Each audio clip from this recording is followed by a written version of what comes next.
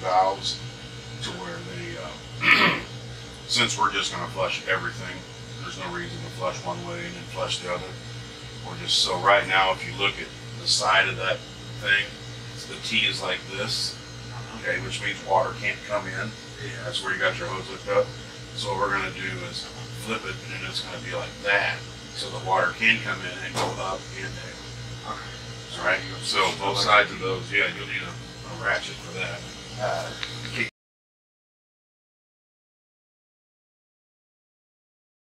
it is. We got a gas water heater in here.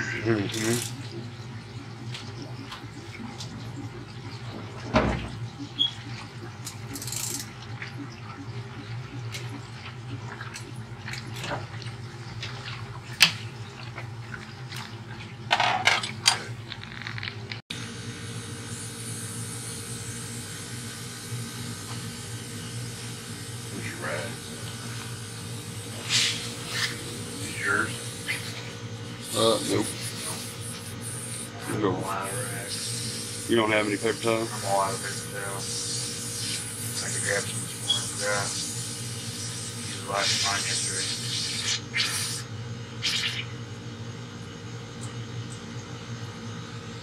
Burst of air back and it'll blow out and plus the light bulbs could catch fire and things like that. So always start up with it just barely open so that you can get some feed.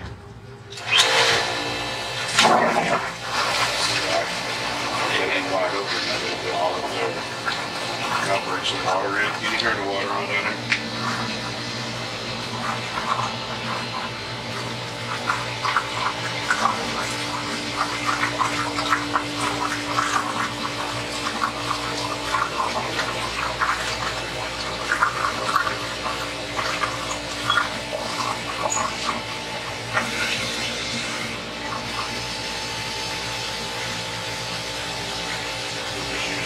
Scrap that you got in there. That's our line, so we'll let the water take a bit into there.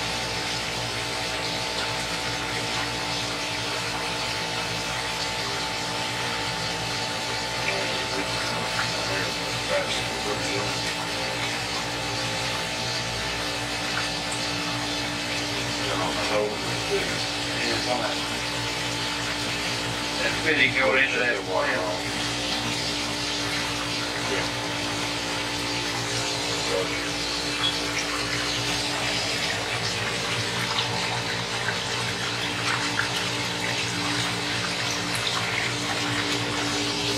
bubble down to the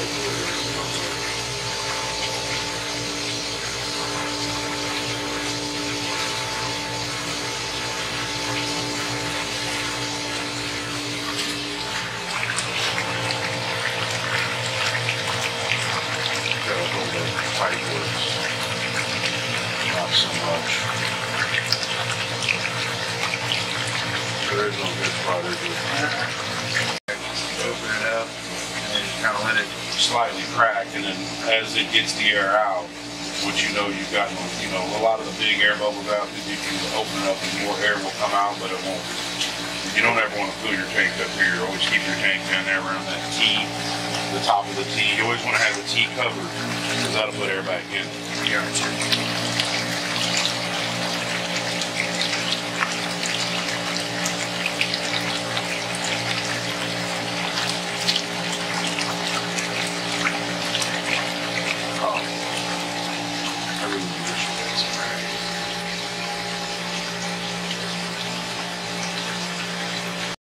Antifreeze level of straight water. And where is that floating at right there? What are those numbers right there?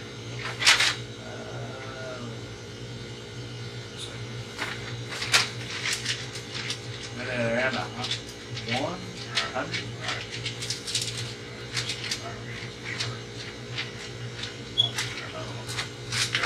So that's there is no freeze protection here, so that's 32 degrees. Freeze protection, 32 degrees. When we get our methanol in there, we should be like right there, 82, 85. So that's the difference. So that's how we're going to check our antifreeze. And you'll see the difference in there, and I'll get a different chart so we can see the actual reading of the chart. So just changed in here. Okay. So we're actually mixing right now the methanol that's laying out there in those lines. We're bringing air back in.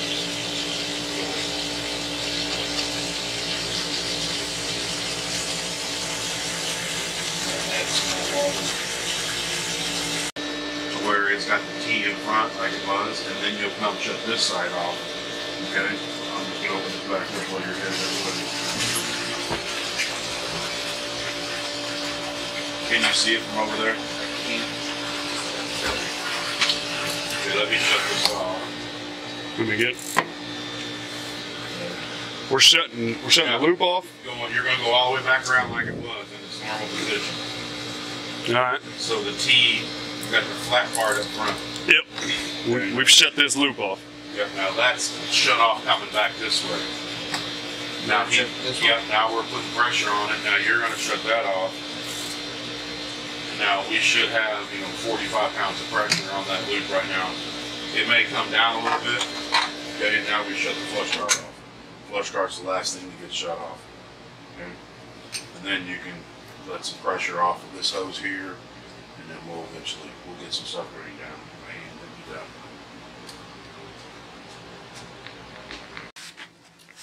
Move that around.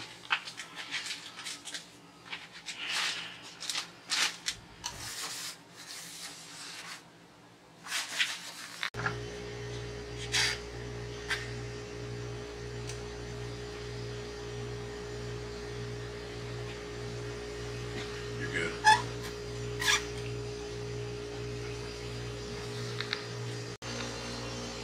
Easy. Yeah, you're gonna break your pro off.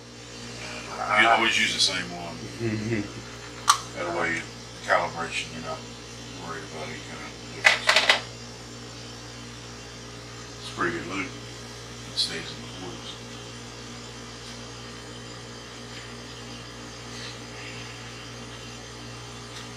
It's a good loop. That's 49, right? About 48. Yeah, that's good. After hearing it run the whole time we were here, the door open over here and all that. Yeah.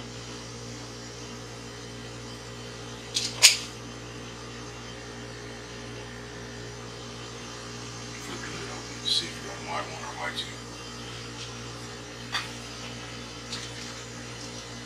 Just white one. So you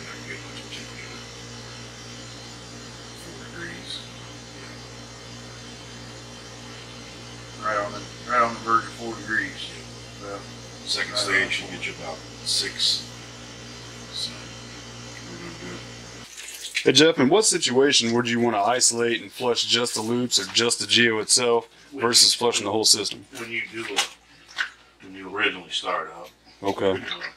your loop installer flushes them individually, Mm-hmm. and then at the end they flush them all at once. Okay. And you do that to get the air out of them independently. Okay. We had the air out of them independently. Sure. We just wanted to flush the whole thing. Okay. So really, aside from new installation, there's really no time where we'd ever want to isolate them.